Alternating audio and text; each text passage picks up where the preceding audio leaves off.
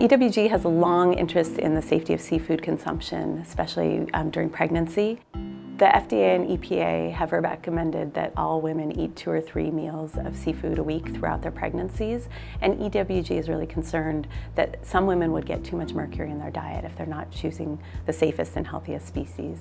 We enrolled 254 women who eat 2 or 3 meals of seafood, fish or shellfish every week. We tested the amount of mercury in their hair, which indicates how much mercury has been in their body, and we found that nearly 30% had too much mercury in their bodies according to the EPA guideline for what's safe during pregnancy.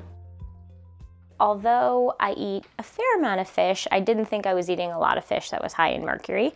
I knew that swordfish and tuna were, and I am a somewhat frequent sushi eater, but in very small portions, so I didn't realize that my tuna consumption in particular could have elevated my levels that high.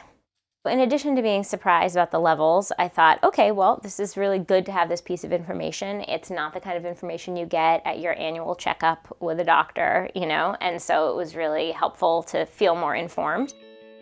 When looking for fish, I just look for it to be high in omega fatty acids and low in mercury. And luckily, due to the seafood guide that EWG puts out, it's very easy to just have a quick check in your wallet and say like, okay, this fish, you know, I want to avoid this, or this fish I want to intentionally choose, or maybe these few seafood items are innocuous. They don't, you know, have great nutritional value, but at least they're not high in mercury.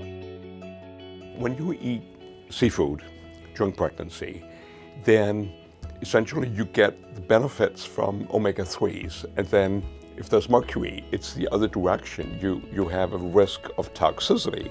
If you get a little bit of mercury, it can be compensated by the omega-3s.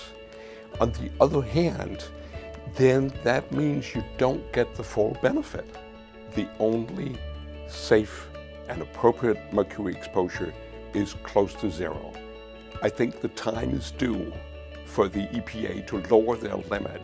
It would be appropriate to say, let's keep mercury exposures at a lower level to make sure that everybody is safe.